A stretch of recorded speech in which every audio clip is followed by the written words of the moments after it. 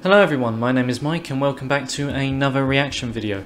So apologies for the slight delay in uploads, work should be starting up again soon, so I've just been trying to get on top of that.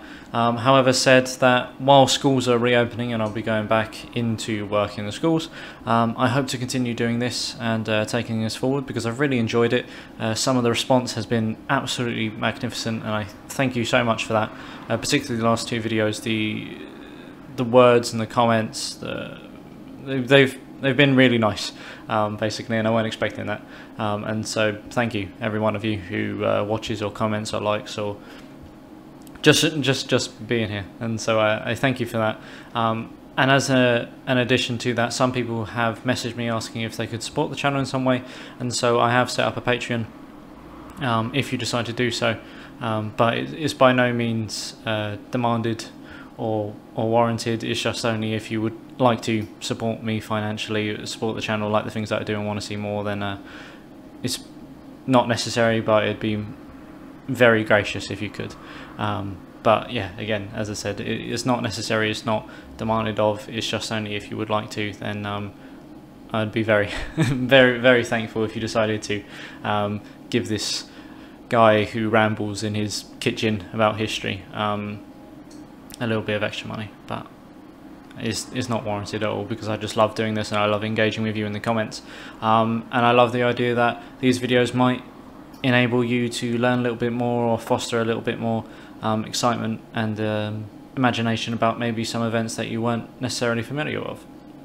And so getting into this, I was going to go straight into the Cold War oversimplified videos, but just due to the nature of how long they are, and I think they would be long videos, you know, long rambling ones similar to the Russian Revolution, where clocking up 50 minutes or so if I were to talk about them. Just because I'm pressed for time at the minute, I would like to do the MiniWars series, starting with the Falkland Islands.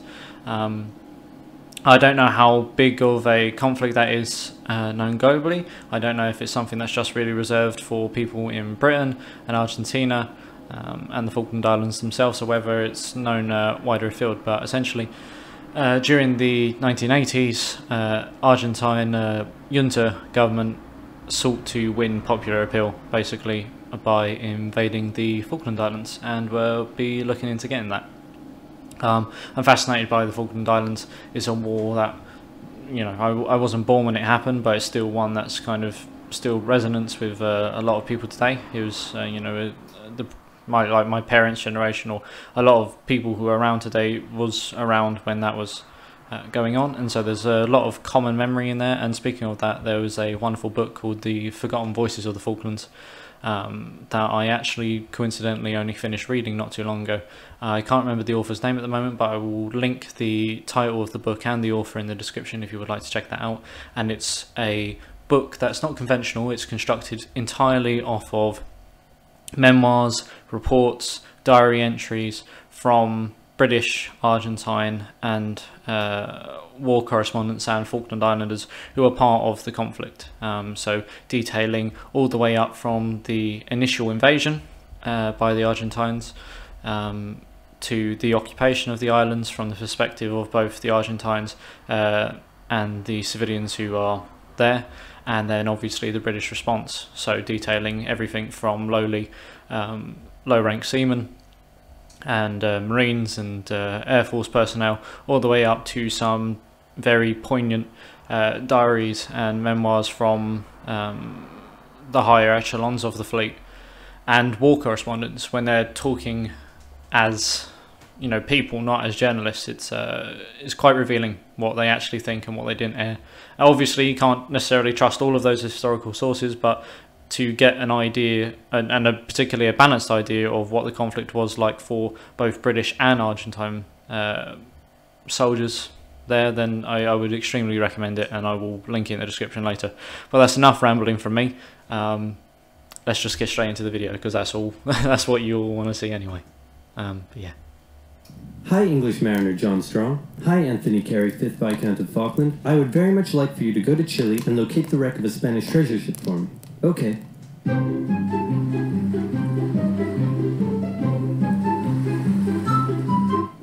Hey, I found some islands. Yeah. The English were probably not the first to discover the Falklands, but they were the first to write it down. They found it to be cold, wet, and miserable. Just like home. So they established a colony in 1765, unaware that the French had also discovered the islands and done the same a year earlier. And for a while the two were unaware of each other's existence, until presumably there was an awkward moment where they ran into each other. Then the Spanish showed up and told the French that a couple hundred years earlier the Pope drew a line on a map and said all of this belongs to Portugal and all of this belongs to Spain. Yeah, so that was happening back kind of as well, because remember, Portugal, a lot of people don't seem to recognise or know that Portugal was a major colonising power. They were one of the nations that was very extremely apt at exploring, and as I said, the Portuguese colonial empire was certainly a thing.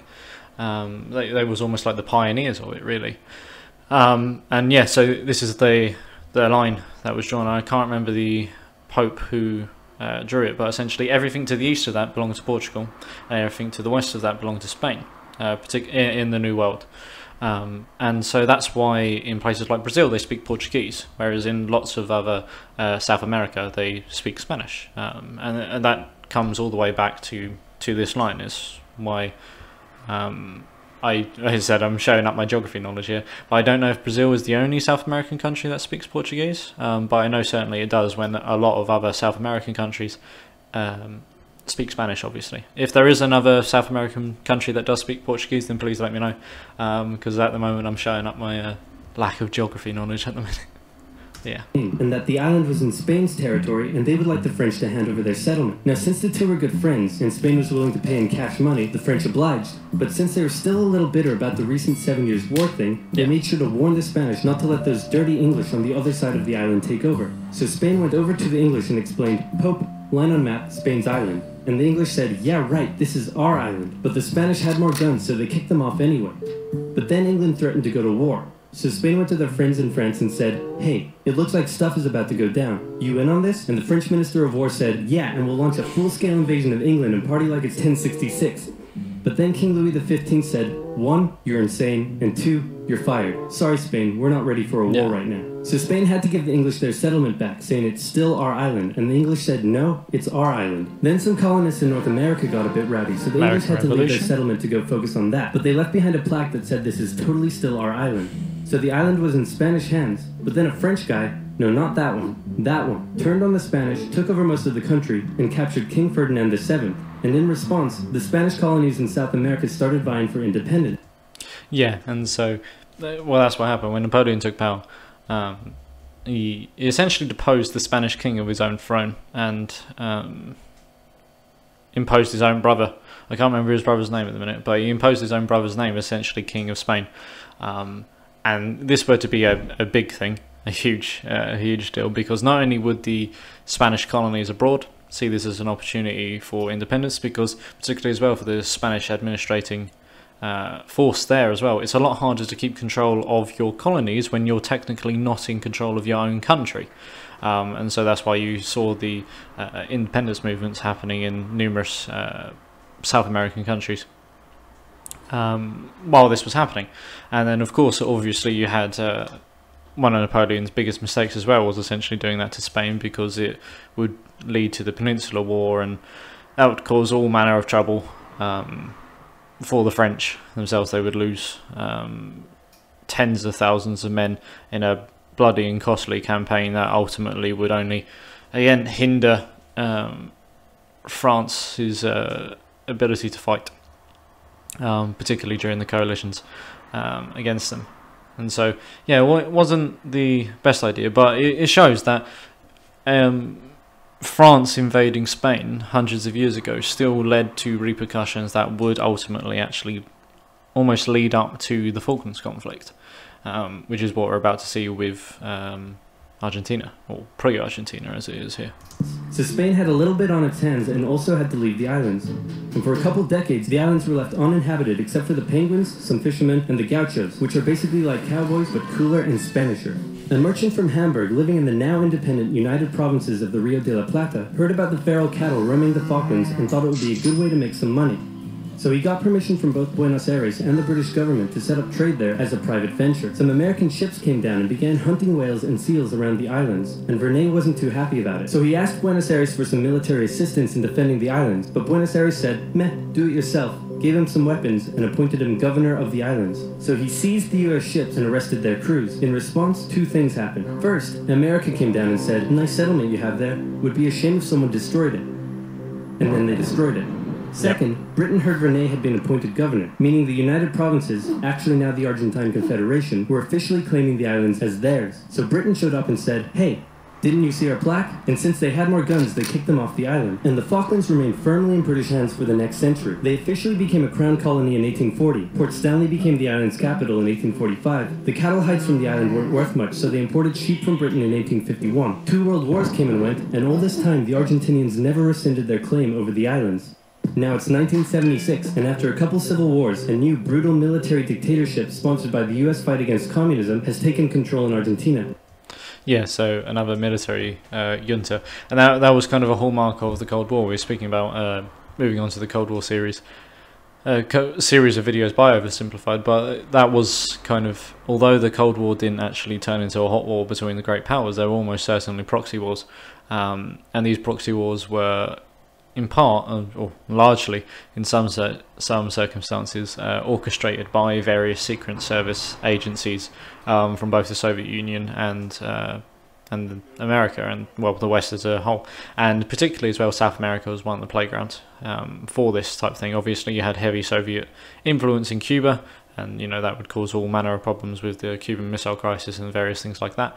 And then, of course, you had the CIA propped up the military junta here, and at the time of the Falklands War it was Galtieri who was running things, essentially a kind of almost a pseudo-military dictator. And then of course you had other places in South America like Chile with General Pinochet. General Pinochet, who again, another CIA kind of Western-backed coup, toppled the legitimate government and in place General Pinochet, who managed to disappear thousands of his own people as well. And so it's an important thing to know that while the Cold War didn't actually escalate between wars between great powers, there almost certainly was proxy wars being fought everywhere, not just Vietnam or Korea, but elsewhere. And just because the great powers weren't necessarily involved in them doesn't mean that there wasn't some sort of capability, or culpability rather, to the hostilities, well, emerging from these types of countries. But yeah, I'm going on a ramble, but Cold War, proxy wars, various CIA and KGB intelligence battles, trying to basically play a game of chess with geopolitics and ideology. And by 1981, this guy was in power. The economy had been struggling for a long time, and Galtieri had been unable to improve the situation. Now, if you ever find yourself the brutal military leader of a struggling South American country and you start getting into hot water, here's a bit of advice that has been tried and tested throughout the centuries. Start a war to distract everyone from their misery. Galtieri knew how popular he would be if he could finally take back Argentina's last Malvinas from the occupying British. There had been proposals to cut British military spending, and the ice patrol vessel HMS Endurance had been withdrawn from the area, so the Argentinians assumed the British may not even bother doing anything about the invasion. After easily capturing the largely uninhabited South Georgia island, 600 Argentine troops were sent to the Falklands. The small number of Royal Marines and other British forces stationed there put up a small amount of resistance, but in the end had to surrender to the larger Argentine force. Crowds in Argentina celebrated and mused, but they were wrong to assume the British would do nothing, because the person in charge of the United Kingdom at the time was this lady. Thatcher was a somewhat controversial prime minister, but whether you loved her or hated her, there was no denying that she was tough. Like metal. Iron, for example. Yeah, and so Thatcher in Britain is an extremely controversial subject, particularly the north of Britain. She is very much not popular. Due to various internal things that I don't know if necessarily all of you are interested in, but things like the miners' strike and kind of breaking the unions, heavy use of police, not very popular up north either, and eventually she was ousted by poll tax, which was vastly unpopular. But the irony is as well is through Argentina, launching the invasion of the Falklands in order to try and win popular support. At the same time, Thatcher was not particularly popular herself, and so in a way, Argentina invading the Falklands was one of the best things that could have happened for Margaret Thatcher, in the sense that it was a direct attack on British soil, and that enabled her to kind of, again, rip up popular support. And so in an almost ironic way, the Argentines seeking to maybe nick the Falklands just to boost their own popularity, ultimately also was just like happened to be going up against the British leader, who also needed to boost their own popularity. And as well, it must be mentioned as well, before the war actually started, there were talks and serious talks about Argentina just simply buying the Falkland Islands, and that was something that was being considered for a long time, but the invasion completely put pay to that.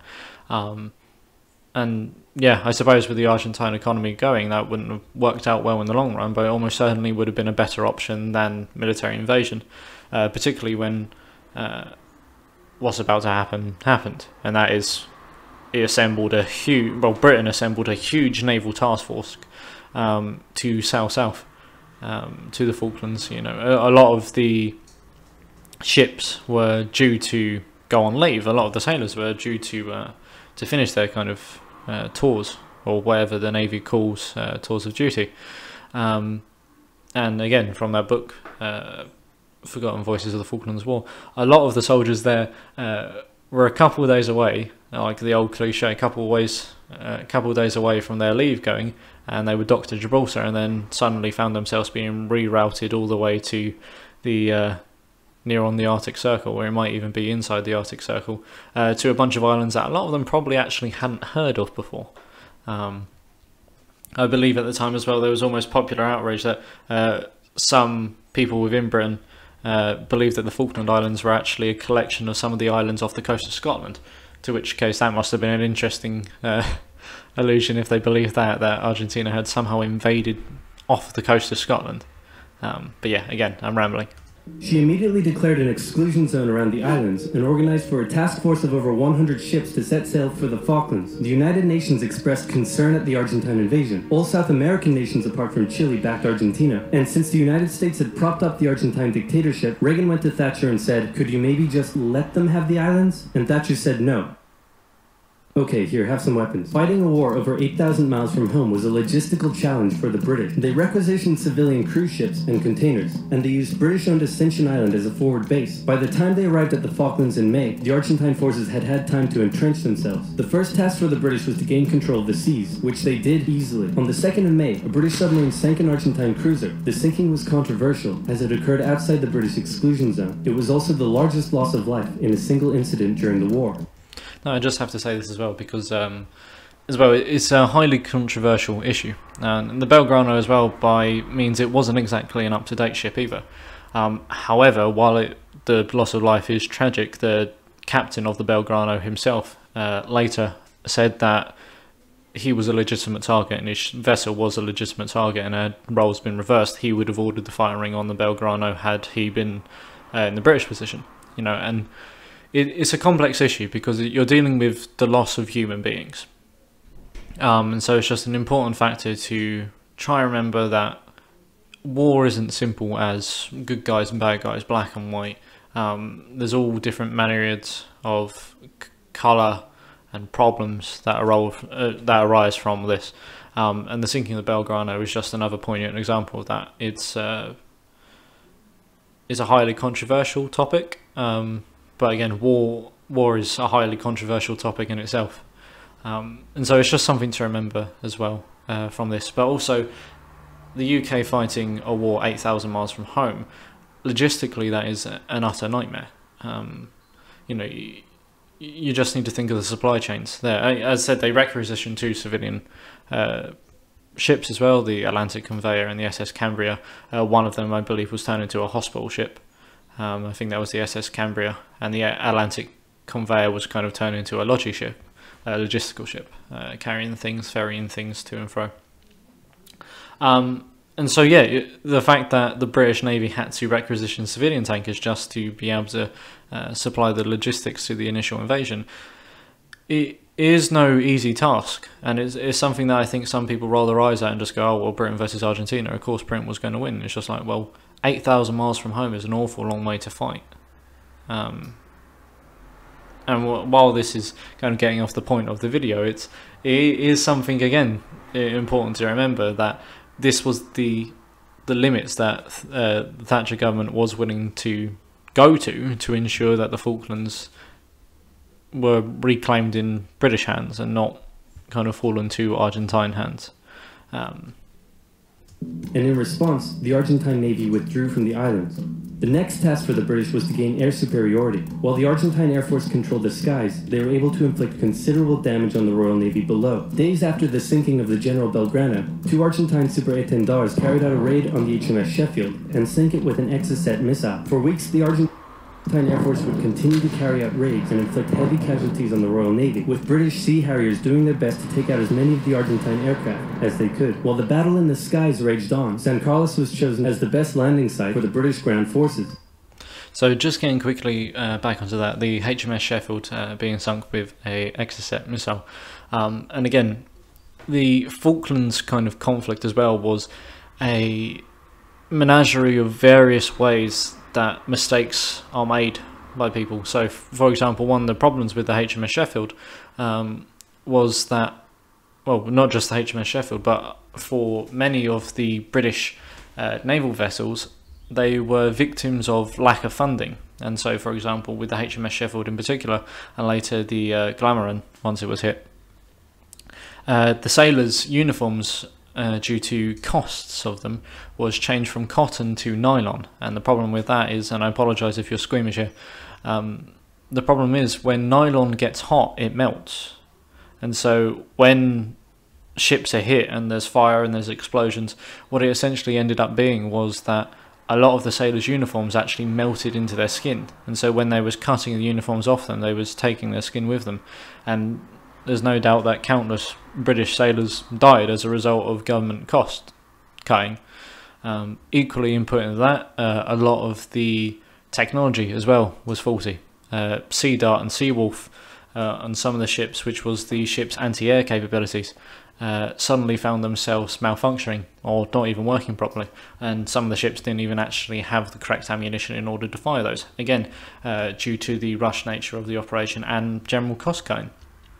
And again, it's all types of things like this. And the Sheffield itself, the sinking of the HMS Sheffield received a large amount of criticism towards the commander of the British fleet, particularly by the Navy Air Arm and the Royal Air Force, who were there trying to protect the fleet from the Argentine planes, in that numerous commanders, numerous squadron leaders of the Sea Harriers were being ordered to fly far-ranging patrols, even all the way out to the east, where kind of the South Georgia Island was. That was initially took when lots of the pilots of the actual Air Arm and the RAF deemed that they should stay above the fleet in order to protect them from plane attacks. And it was during numerous of these patrols where Argentine aircraft would come and make their attack runs. And again, large criticism is laid at the commander of the fleet, whose, again, name eludes me, but I will try and fill out his name in the bottom, along with any potential quotes and footnotes that I am using throughout this video. And so, again, it's just a mess of things. And the same goes for the Argentines. Is a large number of the Argentine force on the island wasn't professional soldiers. A large number of them were conscripts, and particularly from their memoirs and their diary entries at the time while the conflict was going on, a lot of them did not want to be there. They did not actually want to be on the Falklands. They didn't wish to be fighting the British. And so you ended up with this weird situation where you had British sailors, who many of them didn't actually know whereabouts the Falklands actually were, being drafted south to fight a land, to fight people who also didn't actually want to be there, who were conscripted to be there. And so the Falkland Islands was a mess, but it's incredibly interesting in a morbid type of way.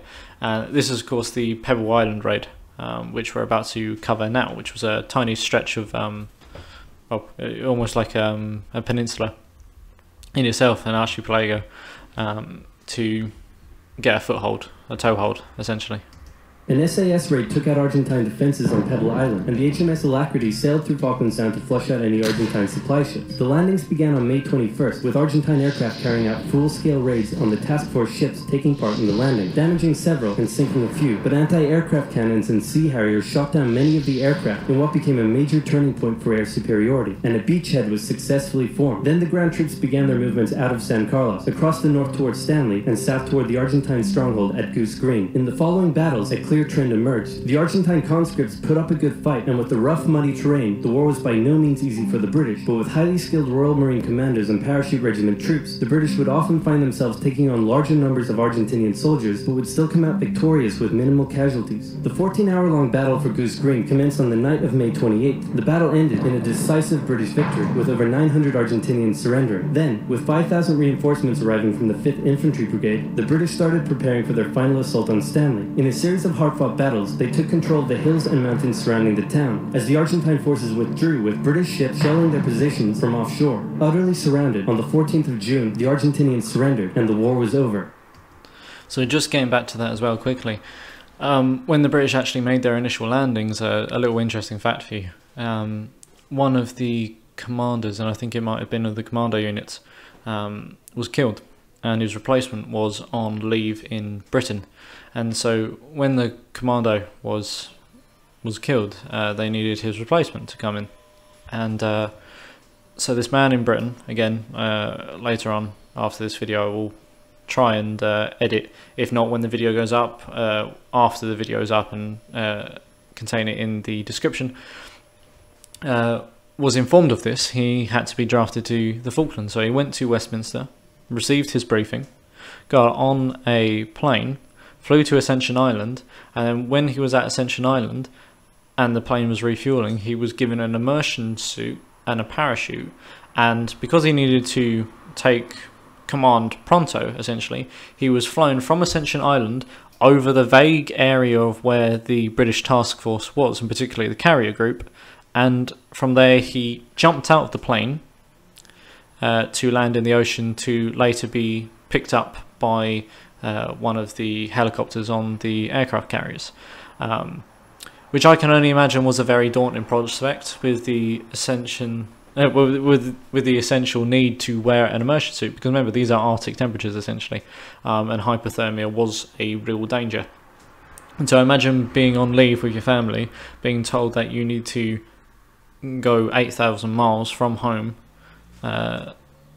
because you need to take command, and then be told on the way there that you are going to be jumping out of a plane into Arctic temperatures to be picked up to then lead a kind of war from the front. That would be that'd be a little bit daunting, to say the least. But yeah, so the war was over. The Stanley was seized, and yeah, it led to, again, still tremendous loss of life. And having said through this as well, civilians did die during this conflict, but on the whole, and again, I must state this as well, because it is very easy to go with the narrative that Argentina or the Argentine military are the bad guys, particularly, from my understanding. But it's important to remember that, they were regular people for the most part. Most people who fight in wars are regular people. And for the most part, the Falkland Island civilians were not mistreated, were not malharmed, by all accounts, or all the accounts that I have read, and there wasn't really open hostility. In fact, I believe that one of the Falkland Islanders, once the initial occupation had happened, had tried to fashion a homemade grenade and actually blown off his own digits on his hand, and the Argentines actually gave him medical as a result of him trying to essentially create an IED to use against them. And so, it's something that needs to be important. It's war. There is going to be collateral damage, and unfortunately Falkland Islands was no different to that. But for the most part as well, civilians were trying to be kept out of the fighting from both sides, and you know that you can't always say that about modern conflicts or even old conflicts. So you know, an almost happier note, if there is one from that. The 2-month-long war claimed hundreds of lives and left the islands strewn with minefields that still pose a problem to this day. Argentina still claims the islands, but in 2013 a referendum was held and the islanders voted 99.8% in favor of remaining British. Plus, oil was just found near the islands, so the British probably aren't going to give them up anytime soon. Yeah, and you know, and that's the important thing to remember is not the oil necessarily, although that is certainly going to be a factor going forward. That what I said earlier about the Argentines potentially buying the islands, that is certainly out of the question now that oil has been found off the coast. But the important thing there, you know, and people just go, oh, was it worth it? The Falklands War, and you know, it's always a difficult thing to quantify a war because it ultimately means human suffering, human loss. However, the referendum stating that overwhelming support is in favour of remaining British, then that has to account and stand for something. Because at the end of the day, despite being such a small island, a small population, you know, does that negate kind of their rights to kind of self-dependency or who they choose to be ruled by? You know, it's a debate. It's a debate question. You know, whether the lives and the casualties of those from both Argentina and Britain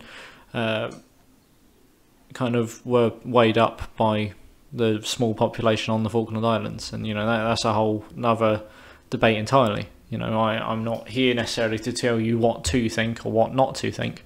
In fact, if you have a view of that, then say in the description, in the comments below rather. But I think it's definitely a poignant note that just because a population is small doesn't necessarily mean that they don't matter.